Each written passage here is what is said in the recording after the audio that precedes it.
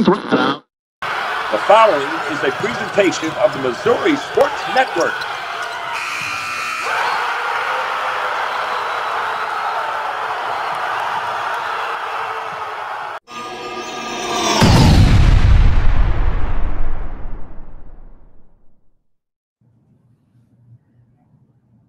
Welcome back to the Missouri Sports Network, MissouriSportsNetwork.com, and on Facebook and YouTube as well. And I'm Guy Newcomb, the scoreboard guy. You can follow this on Twitter, follow along live or whatever. But a great pleasure to welcome to the network Lee Summit West head girls basketball coach Jared Broughton.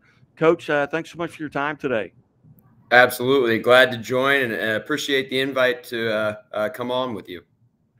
And you got your Patrick Mahomes jersey on. They're taking on the Chargers here tonight, maybe the biggest game of the season for the Chiefs. Right. Yep. Right in your backyard. Yes. Yeah. Coach, we're all excited here. Yes, I bet. You guys, you're off to a 2-2 start, I believe, here on the season. Tell us a little bit about Lee Summit West and what you've got coming back from a year ago, and maybe what you've had to replace due to graduation, and what's the outlook? Yeah, so 2-2 overall right now. We're coming off a year last year where we finished in the quarterfinals. Really had a tremendous run to finish the season. We lost a couple of seniors who were very vital to us off that team that had started for about 2 years there, and both college athletes, and Morgan Pedig and Brooke Ellis. Brooke playing at Rockhurst and Morgan at Simpson College. But we bring back Tasia Johnson, our point guard, who's an all-state point guard, who is a high-level player, high IQ player, and a tremendous leader and teammate. We also bring back with her, we get Bailey Burns, who's a junior, and she's a really nice player and is really bringing everything together. And really off to a great start. And then we have Katie Huffman, who's a 6'6" big for us, who played a lot last year as a freshman. So kind of from that, we're filling in with a girl named Hallie Walker, who's a junior, who's just a tremendous leadership that she brings to us. And then we got a lot of freshmen. We've got we start a freshman and Abby Went, and then we bring three freshmen off the bench from that. So we're very young and kind of going through trying to understand where everybody is on the floor offensively and getting a feel for where the ball needs to be and where it needs to go. But defensively, I think is where our strength is, and I think we're really growing there. And I've been really good defensively. It's just kind of shoring up some things offensively. But when you're young like us, it's just going to take some time and a little experience, and hopefully come February, we're going to be ready to rock and roll and be at our best is what we talk about daily. Yeah, again, we're visiting with Jared Broughton, the head basketball coach at Lee Summit West on the girls' side. And Coach, tell us a little bit about your background, how long you've been there, where you cut your teeth at, so to speak, as far as high school, college, and how you ended up there at Lee Summit West. Absolutely, yeah. I went to college at William Jewell and was able to be a student assistant there. I played for a couple of years, and then they allowed me to stay on as a student assistant and gained a lot of experience. Learning under Coach Hawley and the legend that he is. And there was a coach there named Kyle Taylor. He's a junior college coach now in Salt Lake City. Really had a profound impact on me.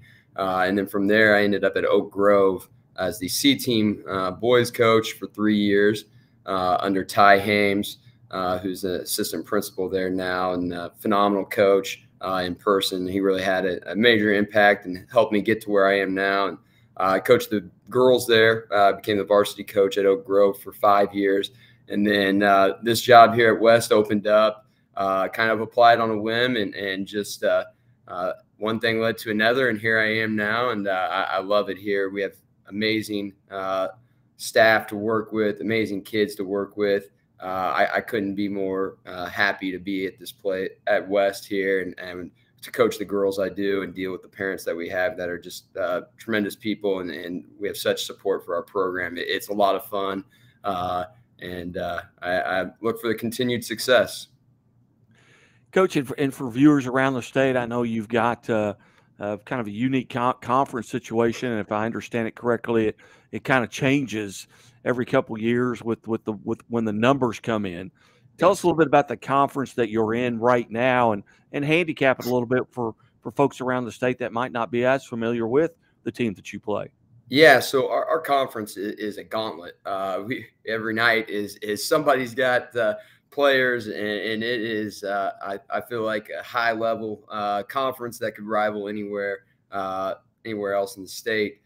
Here we just got done. We played Blue Springs South on Monday, and they have two tremendous guards in Jada Mason and Sine Beverly. They bring they have two bigs. They're really, really talented. We played Park Hill, who has, I think, one of the best players in the state, and Kennedy Townsend, who's going to Creighton.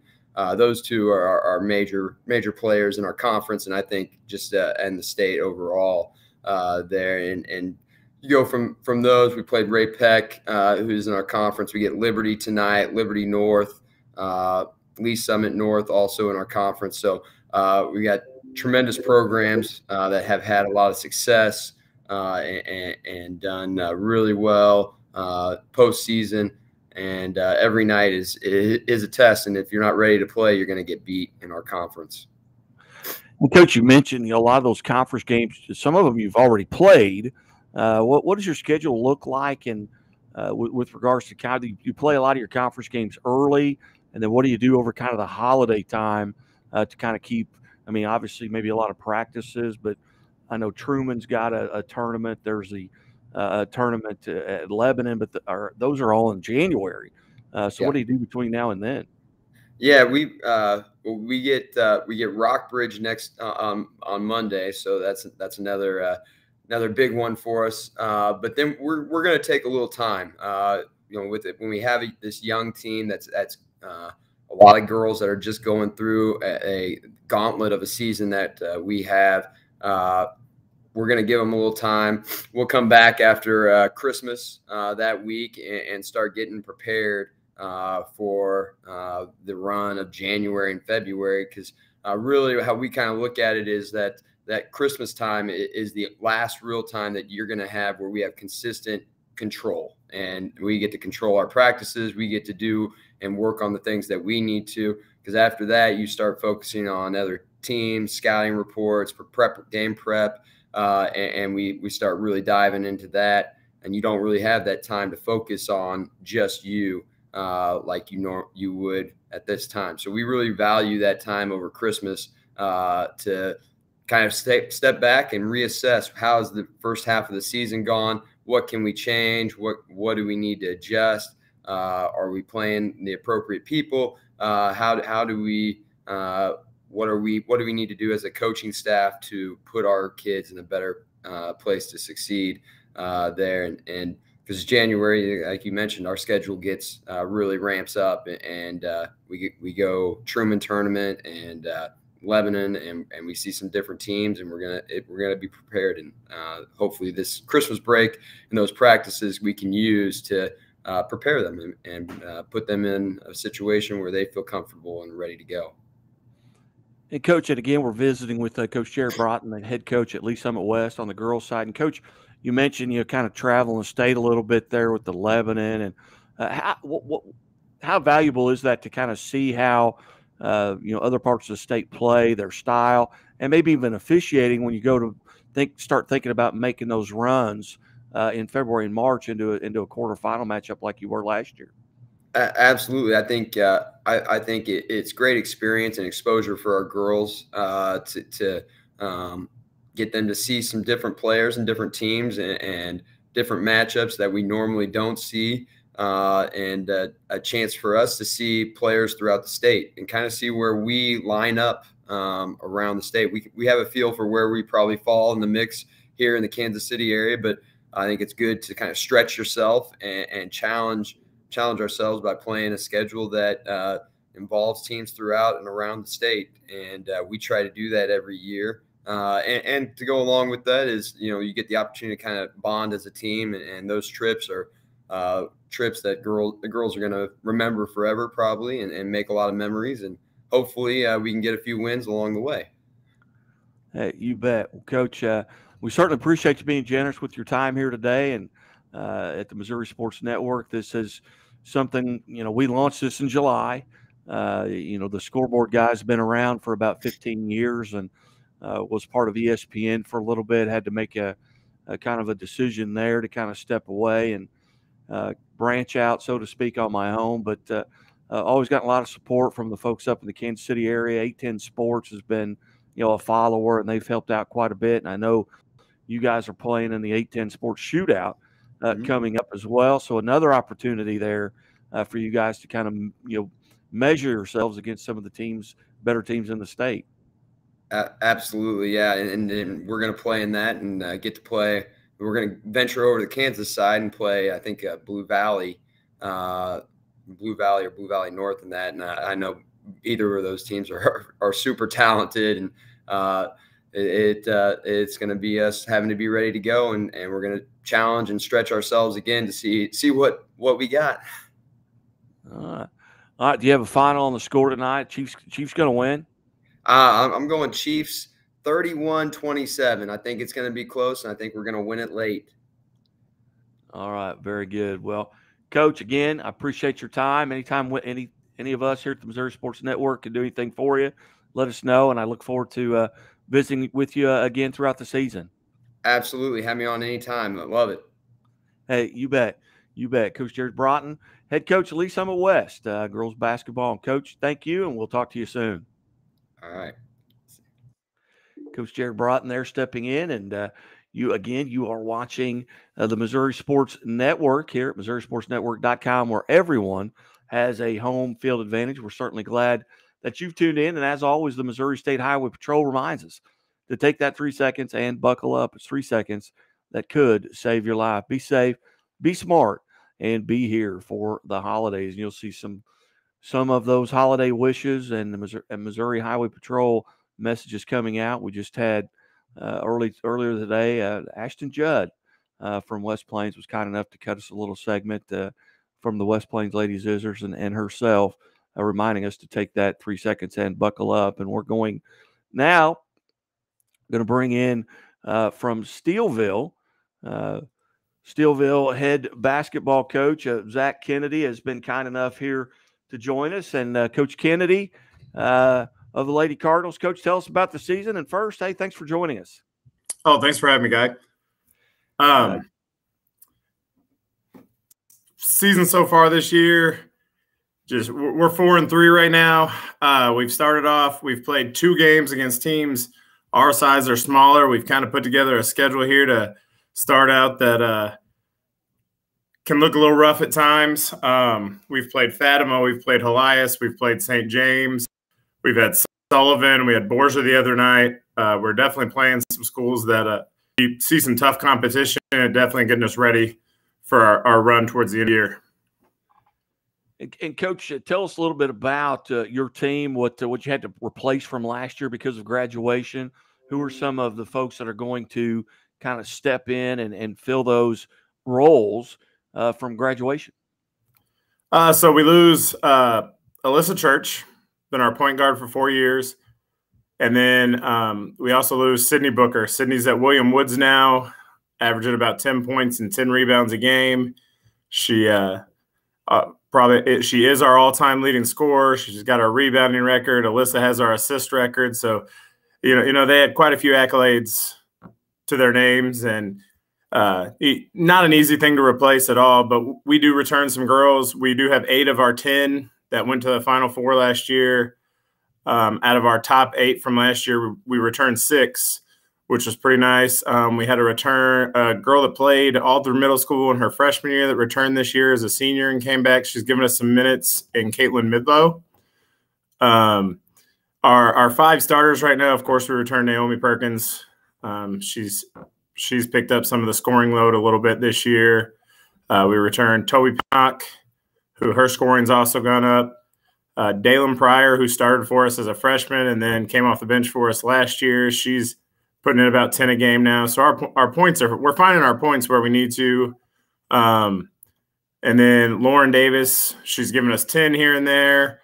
But she's a big presence on our defense. She's played Sydney's role on the top of our 1-through-1.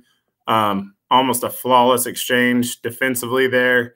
They're same length, same height. Athleticism is somehow pretty equally matched. It's hard to say that when you lose to Sydney Booker, but Lauren runs the top of our defense very, very well. And then right in the middle of our defense, Haley Woodall, another senior that's started for 3 years.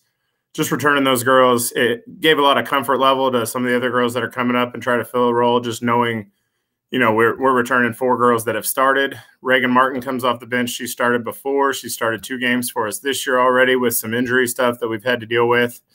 I think we're finally figuring out our roles a little bit.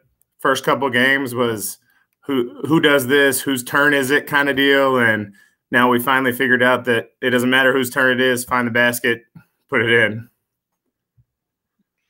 And Coach, you mentioned your 4-3 start. Your last time out, you defeated Borgia 51-38. Early on here in the season, what are some things that you feel like you're doing really well as a team? Defensively, I feel like, even the other night we played Helias in the first round of Sullivan, and most of the time you can't hang your hat on a 31-point loss. But in our first half, we had a 9-point lead at halftime. Defensively, Lauren at the top was causing a lot of problems. Haley was doing a very good job at cutting everything off and rotating back to where she needed to be. Helias has got a great inside presence in their sophomore and Kaling. And then they've got 2 really, really tough guards. And I thought first half we had put everything together. We were figuring it out. We knew at halftime that they weren't a team that was going to lay down, that they were going to come out and they were going to have their push there. And, we finally started to answer it. And we just had one play where, Lauren picks up her 4th foul and Haley tries to take a charge on the same play and we lose both of them. And, not to say we didn't have girls that could step up and fill those roles, but at the level they were playing at that game where everything was clicking, they had figured everything out, it changed the big swing for us, having 2 starters that are such a big presence defensively go out for us. They've got, I think you're off until next week. You've got Salem, and then over the Christmas break, you've got the Bob Sechrist Jr. Central Christmas turn. You got Fredericktown in the first round of that. They're also 4-3. That tournament and your involvement in it. So we still have to finish the Sullivan tournament. We do have Friday night. We have Owensville tomorrow night in the 3rd place game for Sullivan. We'll have Salem Monday, and then we'll have Crocker on Tuesday. Some of our schedule stuff got a little switched around with the Fatima tournament moving. And then we get into the Christmas tournament. And the Christmas tournament, if you've never been in this building when that happens, it's an atmosphere unlike any other. We played in a championship a couple years ago that went 3 overtimes. And, even after our Final Four run, you never say that anything's bigger than a Final Four run, but that, those games, this is number 3. And it was very, very close. When that gym is full, when it's at capacity, when everything's going on, when you get a little bit of that edge, when you're playing Central, and not everybody there in that area kind of enjoys Central all the time, and you get a lot of backing from that big bowl area. It's just an atmosphere unlike any other that we find in any tournament we go to or any game that we play in. We get Fredericktown in the first round. They've had a good start to their season. They've played some people really well. South Iron's the one in this tournament, and they played them the other night. And from my understanding, I haven't seen a film on that yet, they kept it pretty close, kept it within 10, 12 for quite a while. At the end, when they got down to having to take some chances and foul there, it got to a 22-point game. And just with the teams we've played, we kind of know how that goes. We dig ourselves a hole, dig ourselves out, and then at the end, we've got to try to make big plays. And sometimes you miss when you're trying to get everything back on every play. The tournament is another really good one for us. South Iron's the number 1, Central the number 2. We ended up as the 3 seed.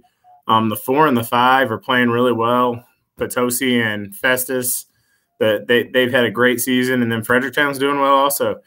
I think what we've played so far this year gives us a very good prep for what's coming into it. I mean, even the win we got the other night, like Borgia's not a small school. Like they just came off playing Cardinal Ritter. They're playing some big schools also. So I like the preparation we have going into it. I like where we're headed, and just excited about this tournament as a whole. Again, we're visiting with Zach Kennedy, head coach of the Steelville Lady Cardinals. And Coach Kennedy, for the viewers and the listeners, tell us a little bit about your background. How long have you been at Steelville? Where'd you go to high school and college, and how'd you end up there? This is my 9th year in Steelville. My family is originally from Viburnum. My stepfather was military, so I actually graduated right outside of Fairbanks, Alaska. Was recruited on a football scholarship, ended up in North Dakota, tried to get closer to home and ended up at Culver Stockton for a year, and then did another season at the University of St. Francis right outside of Chicago. Didn't finish playing my full career out, came back, went to Missouri Baptist and finished up my degree. Degree's actually in special ed, came here for elementary special education. I've been the elementary PE teacher here for quite a while, was Seth Collins' assistant for the last 8 years before this. Been the track coach for 7 years. I'm to the point where this is home. This is where I want to be. This is where I want to put my whole heart into, and this program is going to get everything I've got. And Coach, tell us a little bit about, as we travel around the state. We just had Lee Summit West was on. We've had Springfield Catholic was on earlier. Webb City. It's always kind of neat to hear kind of the conferences. It kind of handicap your conference, who's in it, and who's maybe the favorite, and where do you guys fit in? We're in the Gasconade Valley Conference. That includes like Viburnum, us, Bell, Cuba, Bourbon, don't know if that's, and Vienna. And, we've had a nice little run here in the conference. Cuba's coming along. The night after we played Sullivan to a 3-point game, they actually were able to top Sullivan by about 19. So they played very, very well in the Fatima tournament. They're doing some really great things with their program. Jet Mullally is their new coach this year. I do think until somebody comes and takes it, we are the favorite, but Cuba's coming along. We're pretty excited about that game. We're pretty pumped up about it. Very good. Very good. Well, Coach, I really appreciate yourself making yourself available. I know everyone's at school, and this is something we started on July 1. I used to travel around and do interviews with coaches and kids, and then COVID hit. So we had to come up with a situation, and right now the kids and the coaches have been very responsive to it. They enjoy it because it's not a live air on radio. It's live. But right now we can kind of fit it into everybody's schedule, and I appreciate you working us in today. Oh, I appreciate you having us. Anytime I get to talk about our kids, talk about our team, I love taking that opportunity. Just getting us out there a little bit. We appreciate it. You bet. Well, Coach Kennedy, you have a great day, and thanks so much for being part of the Missouri Sports Network. Thanks again for having me. You bet. Coach Zach Kennedy, kind enough to join us. Steelville. He's the Lady Cardinals high school. Has been there for 9 years. We certainly appreciate him stepping in. We're going to step away and come back, and we'll be talking a little Blue Eye girls basketball with head coach Ken Elfrink after just a little bit of time off. Keep it right here, Missouri Sports Network, where everyone has a home field advantage.